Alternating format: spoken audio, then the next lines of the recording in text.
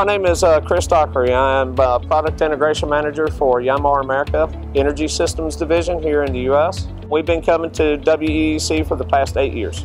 Our North American headquarters is here in Georgia. With our product lines, our CHP product, as well as our gas VRF product, we can reduce energy inside of a facility up to about 75 to 80%.